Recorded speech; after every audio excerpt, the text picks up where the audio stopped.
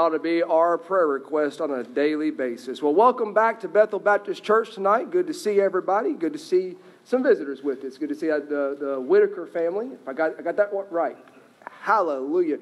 If you get to know me for very long, you'll know very quickly names are like my Achilles heel. It really eats me alive. But I've known Brother Bell now ever since I got here, and half the time I try to forget his. No, I don't. But it is good to have the Whitakers with us visiting, and so thank you so much for everybody being in God's house. Let's take our hymn books and let's start off tonight turning to hymn 430. I must tell Jesus. Let's all stand, get a good deep breath of air in those lungs, and let's sing out like we love the Lord. Hymn 430, I must tell Jesus. On the first, I must tell Jesus all of my trials. I cannot bear these burdens alone. In my distress, He kindly will help me. He ever loves and cares for His own. I must tell Jesus, I must tell Jesus, I cannot bear my burdens alone. I must tell Jesus, I must tell Jesus, Jesus can help me, Jesus alone. On the second, I must tell Jesus all of my troubles.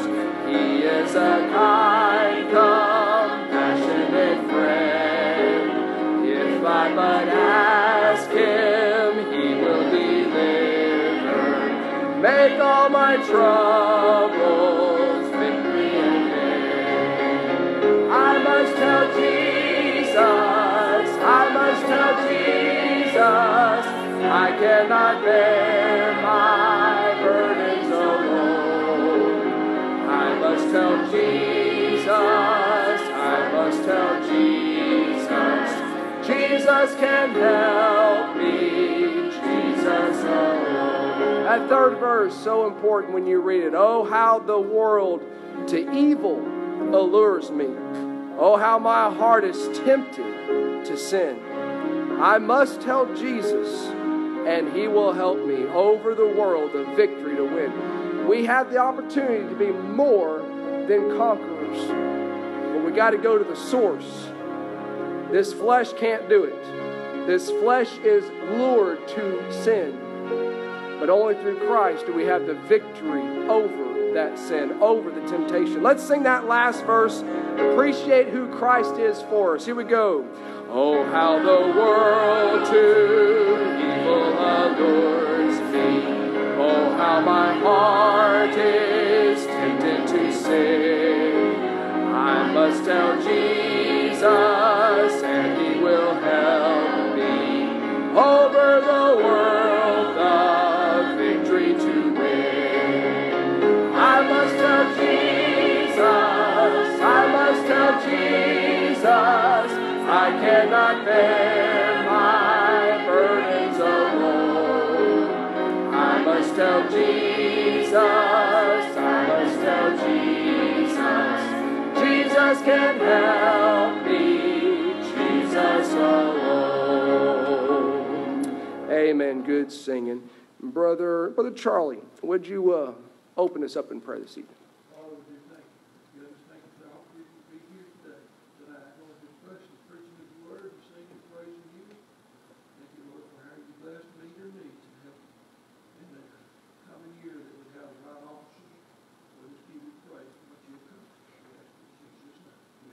Amen. You can be seated. Let me just give you some of the announcements that I did give this morning. Of course, if you did not get a church bulletin this morning, there are more in the foyer.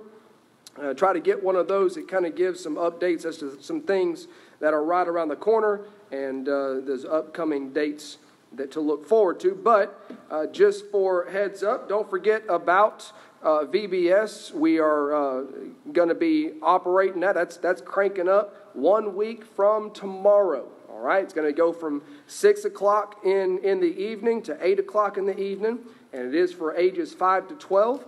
And so We just had our meeting today, just a little while ago, and thank you so much. So many folks came out to be a part of that meeting. Looking forward. We have that kind of involvement here. I believe the Lord honestly is going to bless the heart of the people wanting to get involved and be a part of things such as VBS, getting the gospel out, not just to little kids. You never know the adults that'll be here as well, especially on Friday night. That's going to be our family focus night, and so our desire is to get the kids excited about being here all week long, and then on Friday, then be excited about getting their parents here, because of course Friday nights when you give out all the major awards and stuff like that the kids have earned through the points by learning scripture verses, different things we're going to do, and so we want the parents, we want the families to come on Friday, and that just gives that much more opportunity to give the gospel to some folks maybe that have never heard a clear presentation of what Christ has done for them. So pray about that. I would ask you folks, please be in prayer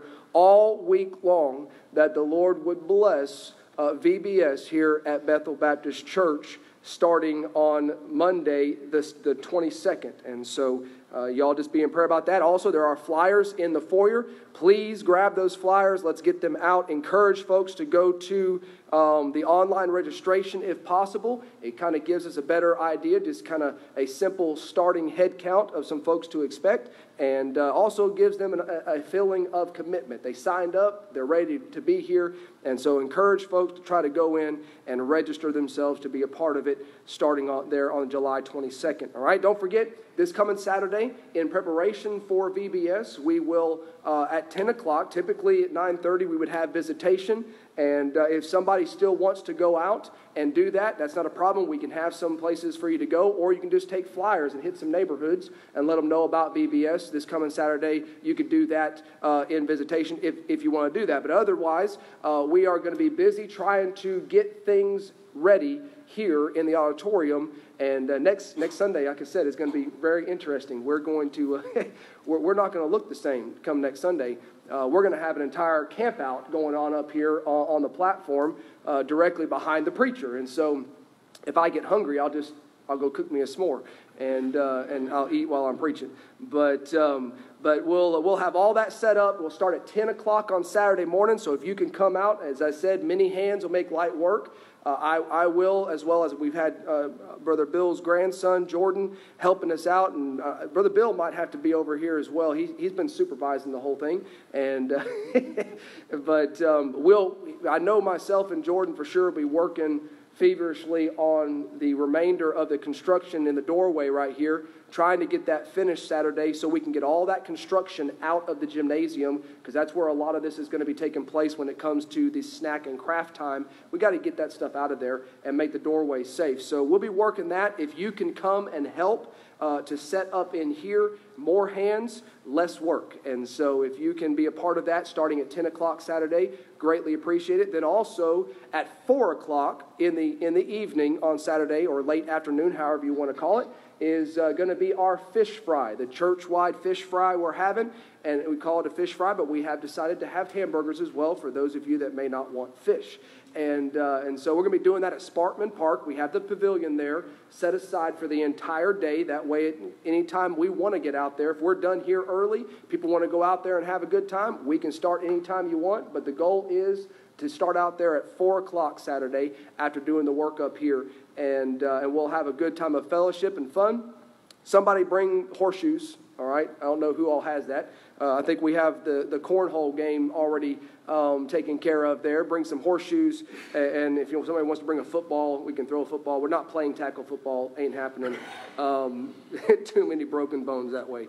We can't afford it. That'd be about right. Just before VBS, half of us get injured, and we ain't going to do that. Okay, but we will have some fun and enjoy our time Saturday evening. And so if you can help us out, that would be greatly appreciated. Besides that, of course, the teenagers are going to Six Flags Friday, and so it's going to be a very, very busy weekend, going right into an extremely busy week. But next Friday will be the Six Flags trip, leaving here at 5:30 in the morning, and then, of course, Saturday starts all of that procedure that we're going to be doing there as well. So that's just some updates right there of what we got going on. this next week heading into next weekend. And so just keep that in mind. If you have ideas or areas that you want to just suggest some things concerning VBS or whatever, we made it open to the folks there in the meeting. Please share those ideas with us. Whether or not we can implement it, that's a whole other thing. We'll have to see what happens. But as I said in there, many minds put together is a lot less tasking than just two minds trying to figure it all out. And so if you can come up with something, got some ideas, bring that to us, and we'll see. If we can't put it in this year, we might be able to implement it and make it even smoother for next year. But we'll put all those things down and try to incorporate what we can. All right? With that, the choir does not have a special for tonight because we had all the different meetings, and next Sunday there won't be any choir chairs. So you realize I'm going to be by myself next Sunday night? Next Sunday morning I'm going to have to sing and everything, lead all the stuff without y'all supporting me. I know. It's a rough life. It really is. But I do appreciate the choir. They've been singing. But let's do this. Let's all stand again, and let's take our hymn books one more time. And since the choir doesn't have a special, we're going to go straight into another song. And let's sing 271. And you cannot sit down for this song. Let's all stand 271. Now, why y'all? Oh, I got you. Okay. 271, Standing on the Promises, on the first. Standing on the promises of Christ my King, through eternal ages let his praises ring. Glory in the highest I will shout and sing, standing on the promises of God. Standing, standing, standing on the promises of God, my Savior. Standing, standing,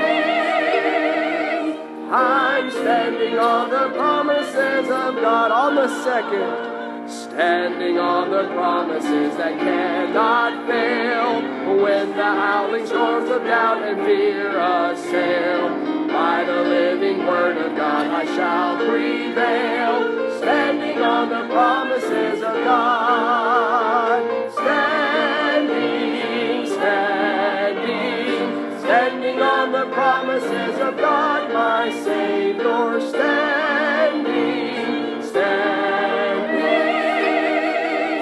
I'm standing on the promises of God. And on the third, standing on the promises of Christ the Lord, bound to him eternally by love's strong cord, overcoming daily with the Spirit's sword, standing on the promises of God. Standing, standing, standing on the promises of God, my Savior. Standing, standing,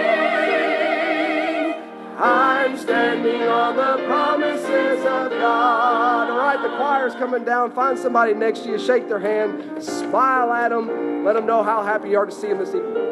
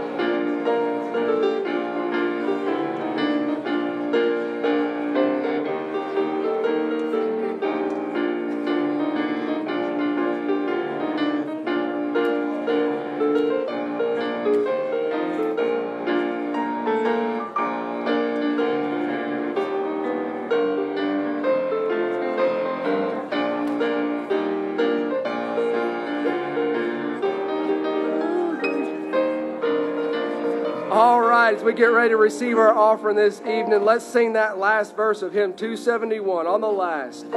Standing on the promises, I cannot fall, listening every moment to the Spirit's call, resting in my Savior as my all in all, standing on the promises of God, standing on the promises of God, my Savior, standing. I'm standing on the promises of God.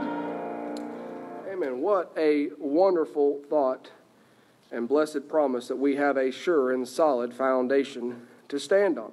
Well, this evening as we get ready to receive our offering, and let me give you another quote, all right?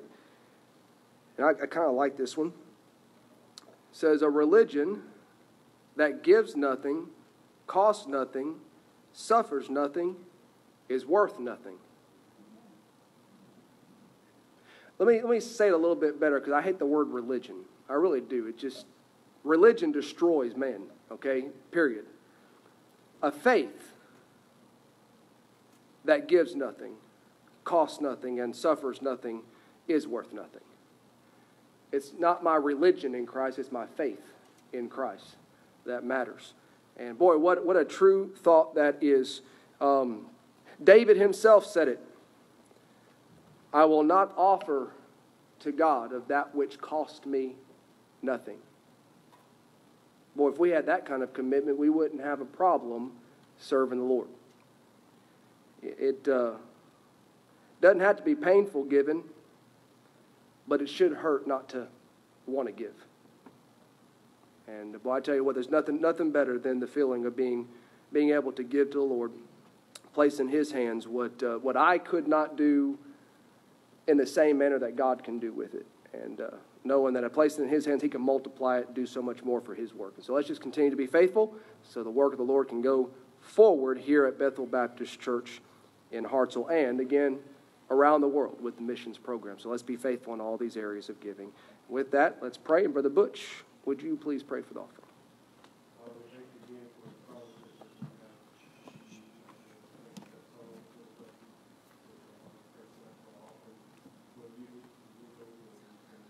Amen.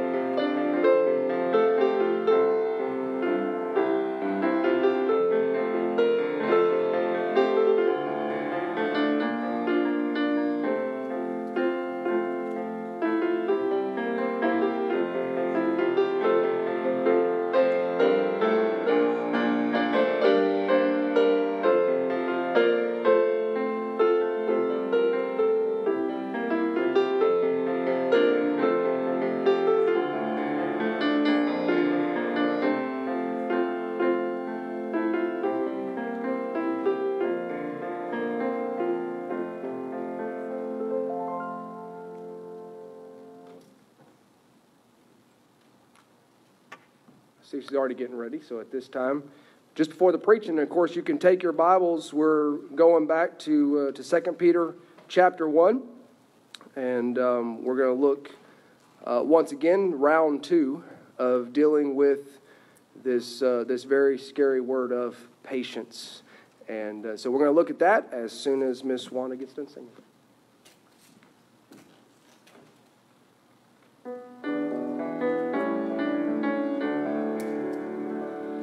It's not home where men sell their souls and the taste of power is sweet, where wrong is right and neighbors fight and the hungry are dying in the street, where kids are abused and women are used, and the weak are crushed by the strong. Nations gone mad, Jesus is sad, and I don't belong. I don't belong, and I'm going someday home to my own native land. I don't belong, and it seems like I hear the sound of a welcome home band.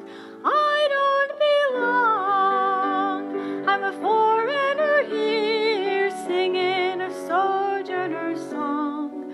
I've always known this place ain't home, and I don't belong.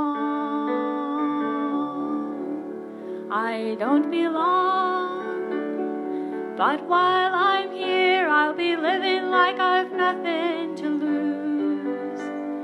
And while I breathe, I'll just believe that my Lord is gonna see me through. I'll not be deceived by earth's make-believe. I'll close my ears to her siren song. By praising his name, I'm not ashamed, and I don't belong. I don't belong, and I'm going someday home to my own native land. I don't belong, and it seems like I hear the sound of a welcome home band. I don't belong, I'm a foreigner here singing a sojourner song. I've always known this place ain't home, and I don't belong. But I belong to a kingdom of peace where only love is the law, where children lead and captives are freed, and God becomes a baby in the straw, where dead men live and rich men give their kingdoms to buy back a song, where sinners like me become royalty, and we'll all belong. Yes, I belong, and I'm going someday home to my own native land where I belong. And it seems like I hear the sound of a welcome home band. Yes, I belong, I'm no foreigner there singing a sojourner song. I've always known I'm going home where I belong.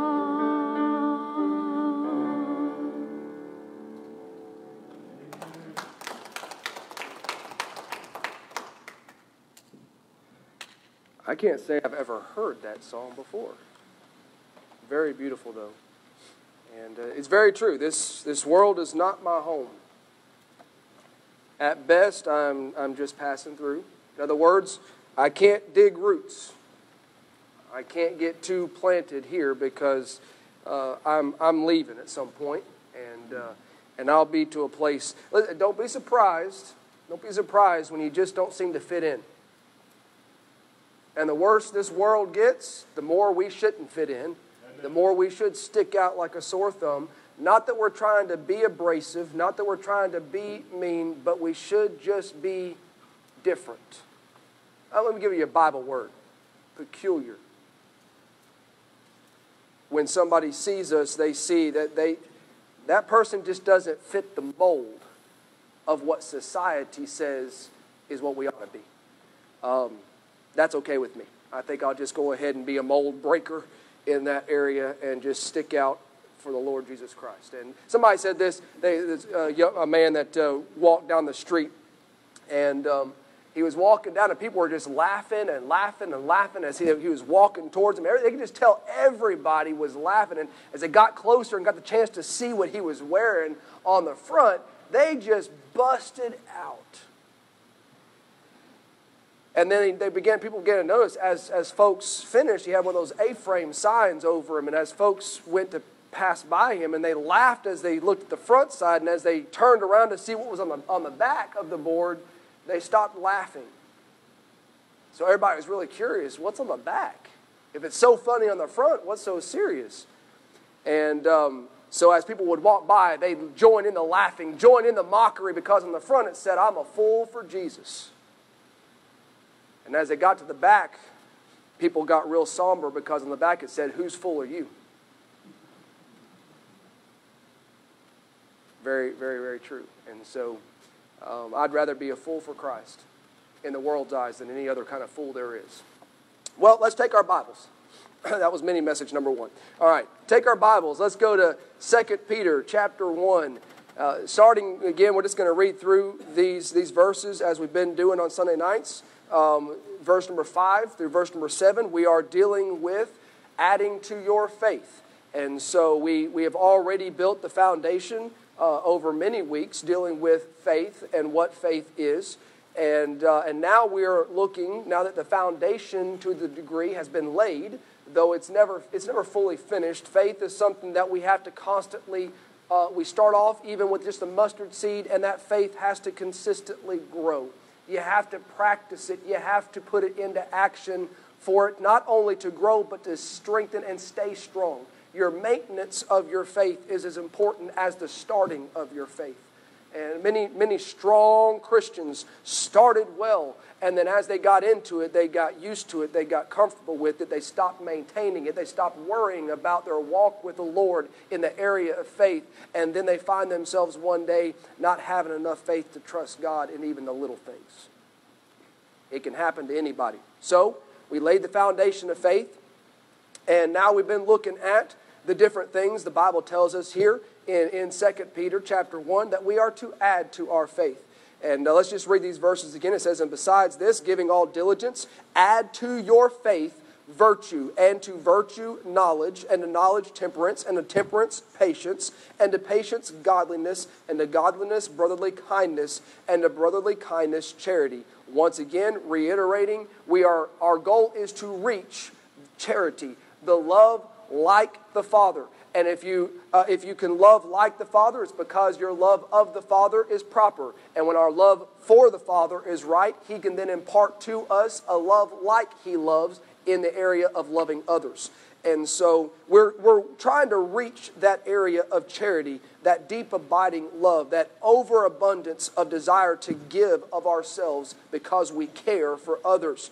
And it's a charity, a love like Christ. So as we look at this, we have already gone through adding to your faith virtue, just the simple obedience, the purity of life by just obeying the Lord and the truths of God's Word. And that virtue, when added to your faith, just enhances your walk in faith with the Lord. And then going from virtue, once we have the right heart about things, we got a foundation of faith, we have a right heart about it, and that virtue, that purity of desire to obey God, to follow Him, once it's right, then you can start looking at the area of knowledge. If your heart's not right, then your knowledge focus won't be right either. You'll start gaining knowledge, as the Bible tells us, dealing with the world, that they are, when dealing with how the world thinks, which we are in today, okay, ever learning, but never coming to the knowledge, ever growing. Listen, even having great knowledge, having a form of godliness, but denying the power thereof. All these things come into effect when the heart's not right and knowledge is built around me and not around Him, then we end up going astray with that knowledge. So before you can ever get to knowledge, the heart has to be pure. The heart has to be right.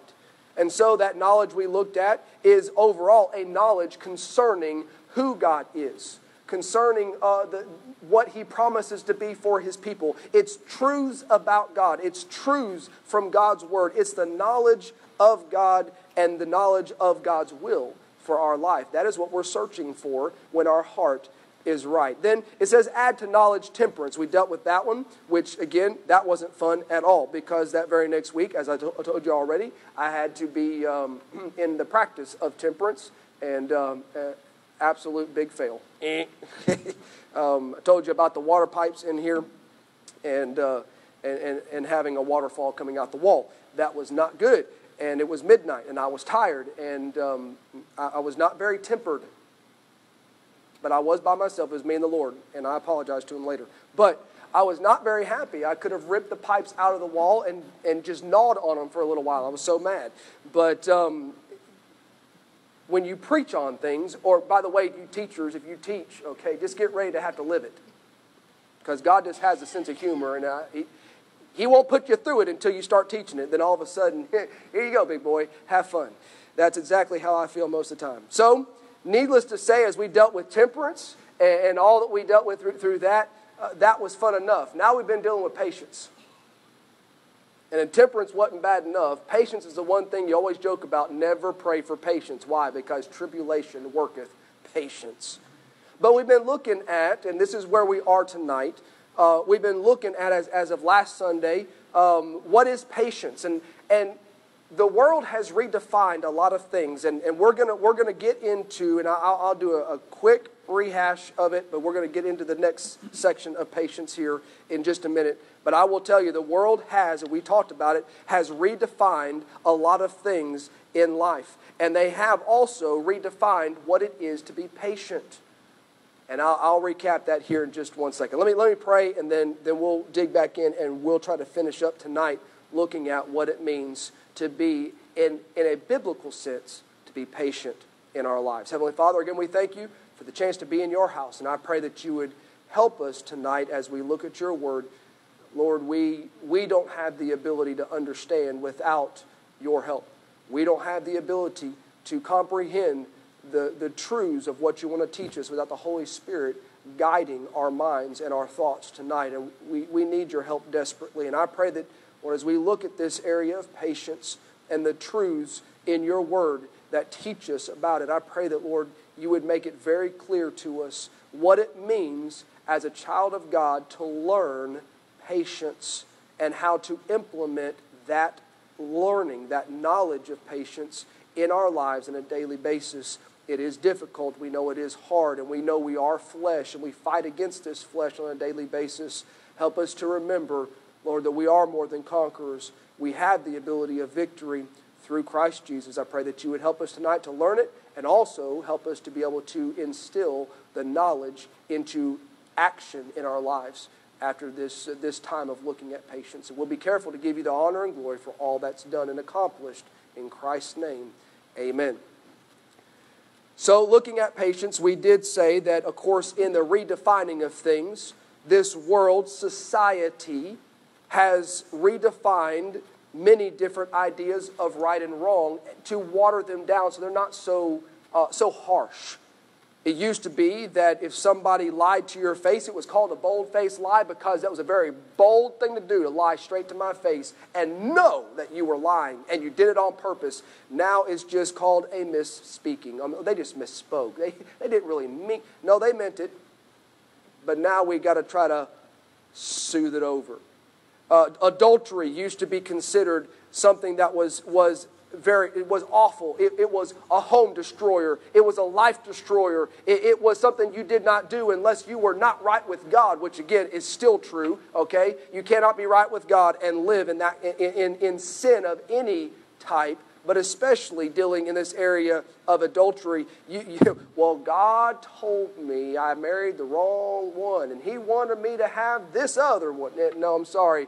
God didn't direct you in that. Your flesh might have, but God does not direct to go contrary to His word. Sorry. But instead of adultery now, we can't use that word. That's harsh. Now we just need to call it an error in judgment. Some people never stop having errors in judgment, if that's the case. How about this one? Tolerance, we said last time, is defined now as a positive agreement to differences. You just need to learn to be tolerant. You can't be intolerant because then you're not very positive. You're a negative person in life. Well, there's a lot of things we said last week the Bible's not very tolerant of. And half the time, God's not very tolerant in what He teaches me concerning myself even. He doesn't let me get away with feeling good about the things I do that displease Him. He still lays it out on the line, and I sometimes feel like He steps all over my toes. That's not very tolerant of me, but He is patient with me, okay? He's not tolerant of sin. God has never changed. Only man's mentalities have changed. Well, we have that same misconception we dealt with when it comes to patience. Here's what society says patience is, and here's what we bought into. Patience, by the idea of mankind, is just hold on. If you can just hold on, you can survive it a little bit longer. The idea is just grip tight, hold tight, and just pray for deliverance and hold on until God comes through. That's the mentality of patience. But that's not biblical patience. Biblical patience goes a lot further than just holding on. Biblical patience, we did not get to the points last time. I just gave the introduction. I'm going to stop on that point with the introduction, and we're going to go straight into what does it mean, according to the Bible, to have patience. Patience, number one, is being able to bear it without complaining. Ouch. I would dare say everyone in this room has failed on that one. Now, there's one person we talked about that right now has nothing to complain about at all. That I have heard, and again, only got to know him this past year in the times that we got to spend together. But Brother Bob Owens was somebody that, if there's one thing I heard out of every single person that talked to him, it was about the fact that no matter what he's been through in the last, 10 plus years, 16 I think almost, but in all the years, not even being able to speak, and the voice box, everything gone, can't speak, couldn't actually eat the solid foods. He could still drink his coffee, he enjoyed his coffee, but he lost what seems so important to so many people. And yet the one thing that describes Brother Bob by almost every single mouth that speaks of the testimony he had was the fact I never know a time that I heard him complain. He went through way more than almost anybody I've ever known goes through, has ever gone through, and I never heard him gripe and complain about what God was putting him through. Now, I haven't been here all the different years that he's been dealing with the health issues that eventually he succumbed to those health issues. And we just had the funeral this past Saturday, or I should say the homegoing celebration of Brother Bob Owens. I haven't been here to witness all of it, but I can tell you this much. When you have that many people, almost every person that talks about him, that is one thing they mention. There had to be something real about his ability to endure it without complaining. Patience, bearing without complaining. Matthew chapter 5, verse 11 and 12 tells us, "Blessed are ye when men shall revile you and persecute you, and shall say all manner of evil against you falsely for my sake. Rejoice and be exceeding glad, for great is your reward in heaven, for so persecuted they the prophets which were before you." Now think about that. He's saying, in the midst of it all, rejoice and be exceeding glad. That's the ability to bear it without complaining. Do you realize that a praising mouth and a complaining mouth can't dwell at the same time in the same person? When you are giving praises and when you are speaking the glad tidings, when you are rejoicing in what God has done, you can't rejoice and complain at the same time. Now, you can take turns. You go back and forth and make people very confused. Are you happy about what God's done for you? Or are you complaining about what God's done? You can go back and forth. But when you have a heart of rejoicing and a heart to follow God's word and what it says, hey, not just to rejoice, but be exceeding glad. Have an overflowing, just a bubbliness about you. It just bubbles over. Y'all know that song. It's bubbling, it's bubbling, it's bubbling in my soul. Okay. There's got to be something within you that no matter what you're going through as a child of God, I choose to be thankful. I choose to rejoice. I choose to be exceeding glad regardless of the circumstance. I taught kids, and I'm looking forward to very soon, hopefully, being able to do it here as well. But for over 12 years, taught in the public schools as a volunteer coming in. That was what I did as a missionary, going in and teaching Bible character classes in the classrooms. And all the time, I constantly reiterated over and over and over again to those students that I taught month after month with different subjects, but I always came back to the ability to deal with what you're facing in life and learn how to deal with it without letting it destroy you. One of the lessons that I wrote and put together in the last few years there in Louisiana teaching was a lesson on why we struggle. And I used the story of how some, not all, but some butterflies deal with life, and how when they come out of that cocoon and they went in a caterpillar, and as they come out of that cocoon, there are some that have to fight and have to struggle. And here's why. It's a story of a man that found a cocoon still all complete together, and he thought it'd be so neat to take that cocoon home and watch that butterfly just bloom out of there and to see the beauty of it. And so he watched it and he noticed one day that it was about to take place. It was happening. And then as he watched almost in agony, he watched this butterfly, and it was struggling. It was having a hard time. It just seemed like it was fighting and fighting and fighting. And he could finally take it no more. He felt so bad for that poor butterfly. He took a little scalpel, a little knife, very sharp, and he just cut away the rest of the cocoon and broke it open and freed that butterfly. I did a wonderful thing. Then he noticed, this thing don't look right. Something's wrong with this butterfly. Its wings aren't spreading out, and this thing should be really just expanding and ready to fly, but it's all kind of shriveled up and weird looking. And how's that thing ever going to fly? He couldn't find out. It never did. That butterfly was doomed to the ground and was probably going to be lunch for something because it couldn't get away. And he found out a hard lesson, and that was that there are some butterflies that without the struggle, without the fight to get out of the cocoon, their wings do not have the strength to be what it's supposed to be to one day fly. It can get out of that cocoon, but if it has too much help, it loses its ability to be and do what it was intended to be and do. It's the struggle that gave that butterfly the potential of a fantastic future, of doing way more than it ever could do as a caterpillar. Think about it. It spent its entire life on the ground as a caterpillar, crawling around. It doesn't want to stay there once it has wings. It ought to be able to fly.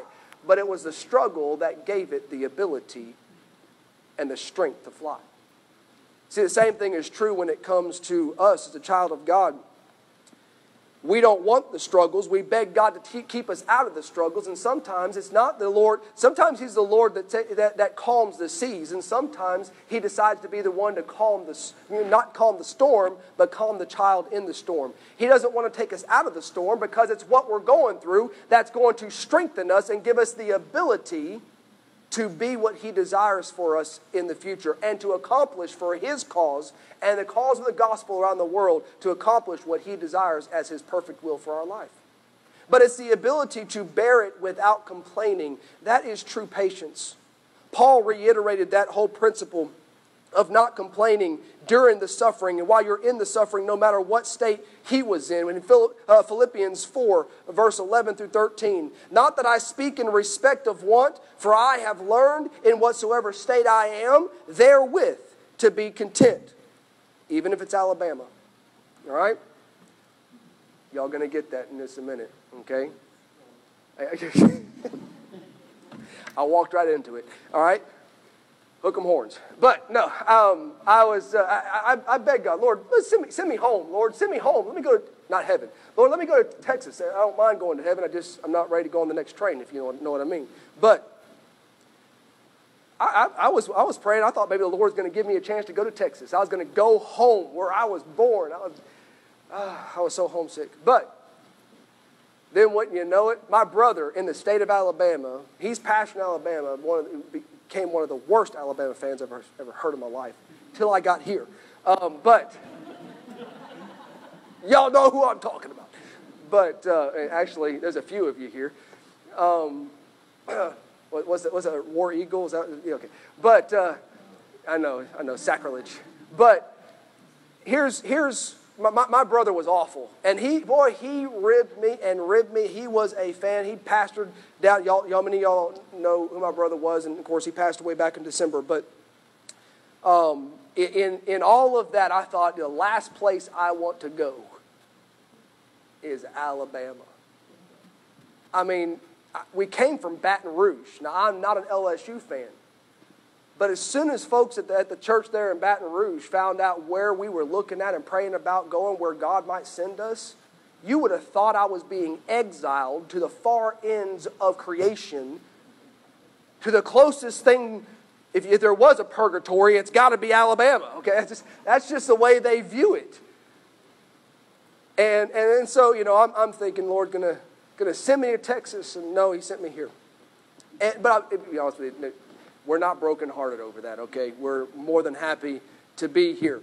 But patience, no matter what state. And again, they're getting back to that, as Paul said, no matter whatsoever state I am in, every state I am therewith to be content. He goes on to say, I know both how to be abased and I know how to abound. Everywhere and in all things I am instructed both to be full and to be hungry, both to abound and to suffer need. You say, that doesn't make sense. How can you have both things? Well, I can be full of the joy of the Lord and yet at the same time still be hungry for more.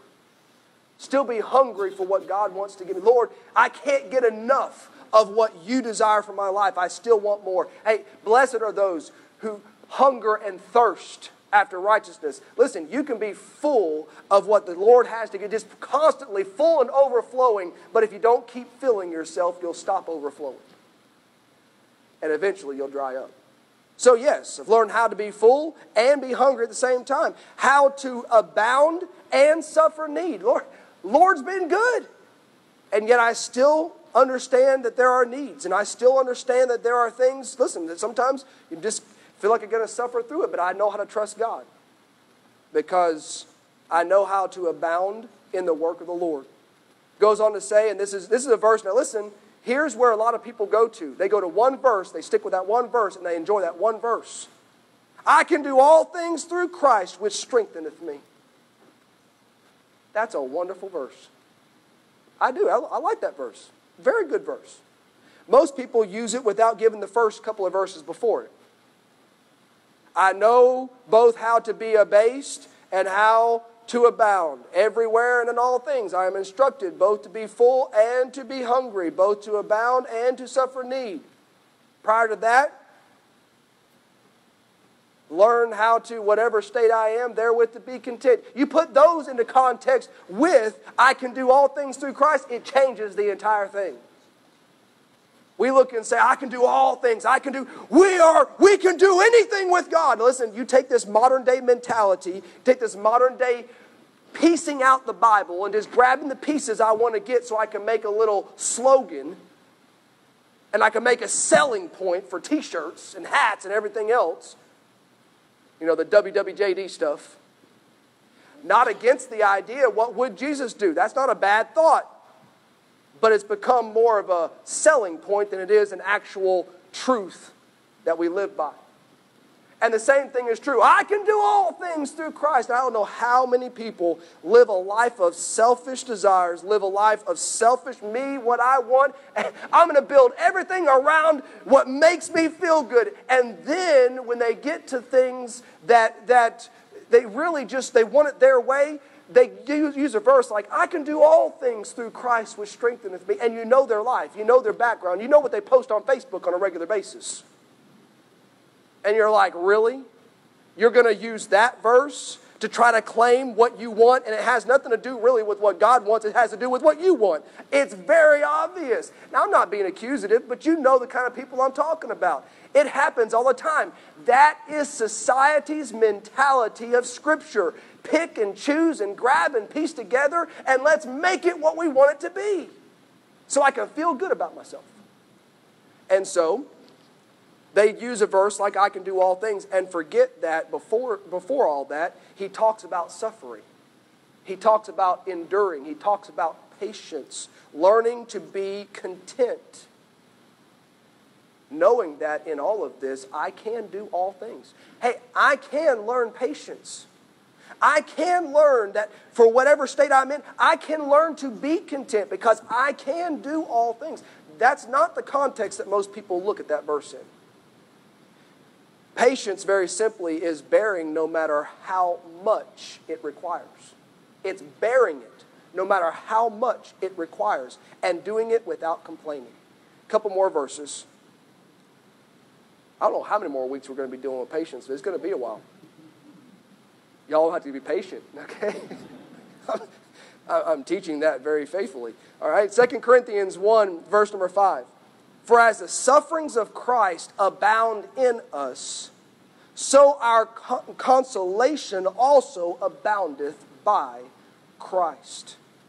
Listen, the sufferings of Christ. Think of how much he suffered and the fact that we're promised as a child of God, if we reflect Christ, we can expect suffering. We can expect to be persecuted. We can expect the world, society to not understand and to attack. Because if they hated the Lord, they're going to hate those who follow him. And the whole thing comes down to, so our consolation also aboundeth by Christ. We don't survive what life is going to dish out to the child of God. And what society is going to help it dish out. Listen, I said before, life at the Garden of Eden prior to sin was perfect. It was intended to always be perfect. It was intended to never have suffering, never have sorrow. It was intended to be a constant walk with the Lord and fellowship with the Creator. That was life's original purpose. And that's a lot of rain. But that is life's original purpose. But watch. As soon as sin came into the picture, life's purpose now is what came about by proclamation of decree from God himself as the consequence of sin. And that is pain, that is suffering, and that is toil, and that is sweat. Everything in life now is not about the beauty of it. Life is not about the wonderful things. Life is not about how much I can enjoy. No, life is all about pain. Because life itself is a consequence of sin now that from the point Adam and Eve rebelled. And of course, wherefore as by one man, it's mainly Adam's problem. He knew better. God gave him direct instructions and he broke them. He willfully chose. Wherefore as by one man sin entered into the world and death by sin. Since that moment, life's purpose is to bring pain. So what are all the good things, preacher? What are all the wonderful things in life? Simple. That's God's blessings in spite of what life is supposed to be. That's God giving the ability to enjoy what shouldn't be enjoyable. That's God's giving the ability to his children to be able to learn what it is to not just endure and not just to survive, but to live in the blessings of God when life itself is supposed to be all about the consequences of sin. We're supposed to be miserable. I sweat 24/7. It's miserable. That's life. You ever heard the saying, that's life, get over it? Guess what? Everything you hate, that's life. Get over it. So, hey, preacher, so how do we enjoy life? Simple. You put yourself in the center of God's will. Let him bless in spite of what life dishes out. In spite of what society throws your way. In spite of all the things that go against you, the only way we find any positive, the only way we find any joy, the only way we find, as the Bible says, any consolation, it's by Christ.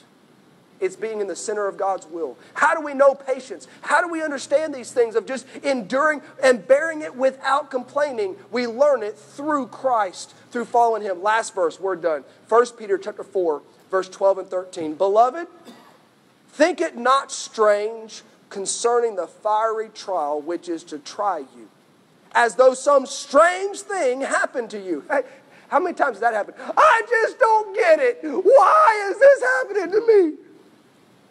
Have you ever seen the Facebook posts? I know some of you may not be on Facebook. It's almost comical, but honestly, I can't read too much of it because it really just irritates me after a while.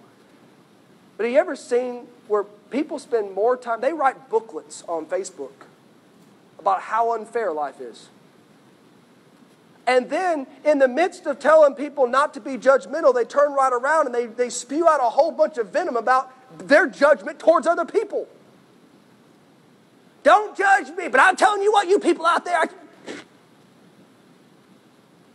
Now listen, if there's one thing I despise, it's when supposed Christians, and if I'm not careful, I'll be one of them. I'm not excluding myself. We're all susceptible. But if there's one thing that just eats me alive, is seeing a person who claims to be a Christian and in one post shares this stuff about Bible verses and everything, and the very next post acts like an absolute heathen, spewing out everything they possibly can, griping and complaining about, this is just not fair. I don't know what's going on. Why are people being so... just on and on and on. And you can tell that scripture verse they posted 2 days ago didn't help them whatsoever. Because it's just something to post. It's the social media life, folks, is a complete farce, if you want to put it that way. It is complete, just a shell. It is one more way that people can appear to be spiritual and yet be as empty and dead like dry bones. They're white, as the Bible puts it, whited sepulchres. Beautiful on the outside and full of dead men's bones. Listen, I'm not saying everybody on Facebook is that way. I'm not saying everybody that posts scripture and stuff like that, it is all fake. What I'm saying is you can tell the ones who are obviously not right with God and they just use Bible, use scripture, use spiritual things to appear better than they really are. Because the only one being fooled is the one doing it. Everyone else can tell. And unfortunately, it puts a stain on the cause of Christ. The Bible instructs us, 1 Peter 4, where I was, 12 and 13. Beloved, think it not strange concerning the fiery trial which is to try you, as though some strange thing happened to you. Listen, don't blow up. Don't lose it on social media or any other place where you're supposed to be a child of God. You're supposed to trust God. Don't show everything but a trust for the Lord when you're in the midst of society that's watching for something to blame on Christians, some fake thing they can point out. Goes on to say in verse number 13, but rejoice. That seems like an odd request, or even I should say command. It doesn't say consider rejoicing, it says rejoice. In as much as ye are partakers of Christ's sufferings, that when his glory shall be revealed, ye may be glad also with exceeding joy. I sure would hate to think that one day I'm going to stand before the Lord and his glory is going to be shown, and I'm going to have to possibly in some areas just hang my head in shame because I should have been acting this way and yet I was acting that way, and now that I'm to a point where I could be standing tall by my Savior and saying, he's the one I was trusting. See, he's the proof of everything that I said I believed in. I'd hate to think that I'm going to have to hang my head sometimes and say I really didn't give him the credit that I thought I did. I really didn't represent him the way I thought I did. I sure would like to have the promise that's given to us that we can stand with him when his glory is revealed. I can stand there with exceeding joy. You see? I told you. Not that it's about me, no, but look, it's real. It was true. He is a wonderful Savior. He's everything he promised and more.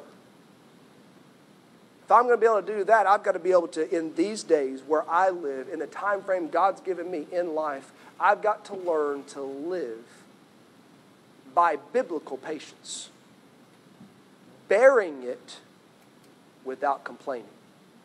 I don't understand why. I don't get every answer. I don't have every single definition of what God plans to do through all these things. Listen, only He knows the big picture. I just see the small pieces, and sometimes they're just not too pretty. But I'll trust Him anyways. And I'll find something to be thankful for in everything. Not for everything, but in everything. Give thanks. Another command. Learning how to be joyful even when it's not a joyful time. Say, how do we do it, preacher? Consider Him. Consider Him who endured such contradiction of sinners. That would be me. That would be you. Such a contradiction to Himself, and yet He still chose to endure. He still chose to suffer. Consider Him, and when I consider what He's done, I can suffer what I'm suffering and be thankful for what He did for me. I can learn to have joy and be patient in His perfect will. You say, does that come real easy? Nope. It comes with a lot of practice and a lot of trusting. In that faith you say you have, that foundation of faith in Christ, you've got to rely and stay on that foundation. Don't walk away. Let it remain. Let it build, adding to your faith these different things. And we'll pick up number 2 next week, dealing with patience. Let's pray. Heavenly Father, again, we thank You for the chance to be in Your house. Lord, I thank You for Your love. We can't thank You enough for how patient You are with us. Were it not for Your patience and long suffering with each one of us, we'd be in so much trouble. There would be no hope. Well, we thank You that You love us in spite of us. And You desire the best for us in spite of who we are and what we do. Lord, and also You desire to use us in ways that by ourselves we wouldn't be useful. But yet You place within us and give us the opportunity to trust You, to allow You to use us as willing vessels. And I pray, Lord, that You'd help us to learn this area of patience and make it a very real thing in our hearts and in our lives. We'll trust You for it. Pray that You take this time of invitation. If there's one here that doesn't know You as their personal Savior, may they get that settled tonight. In Christ's name we ask it all. Amen. Why don't you stand with me? I don't know if the Lord dealt with your heart at all. Something maybe He laid on your heart, an area of patience you're struggling with. I don't know what it is. The altar's open. The altar's here. This is where you can deal with the Lord, do business with the Lord. As she plays the piano, why don't you spend time with the Lord? Say, preacher, I can't kneel at the altar. You already know my answer to that. You can deal with the Lord right there in your seat. But if you can come to an altar, use it. Let this be where your tears flow. Let this be where your time is spent before the Lord. Take your burdens, leave them here. Let Him have them. The invitation's open.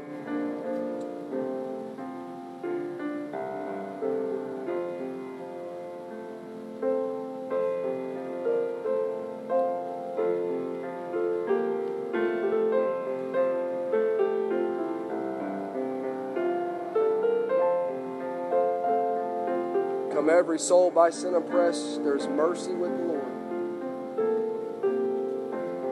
Y'all sing the verse with me, the chorus. Only trust Him, only trust Him, only trust Him now.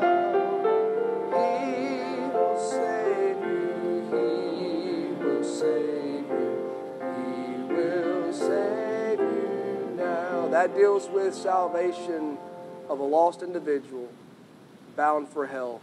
It also deals with the salvation of a child of God that already knows where they're headed for eternity. But listen, if there's one person who can save us from ourselves, spare us from this flesh and the issues we fight with in this flesh, it's our Savior. Only trust Him. Only trust Him now. Don't trust this flesh. Don't trust your heart. It'll lead you wrong because it's wicked. Trust the Savior.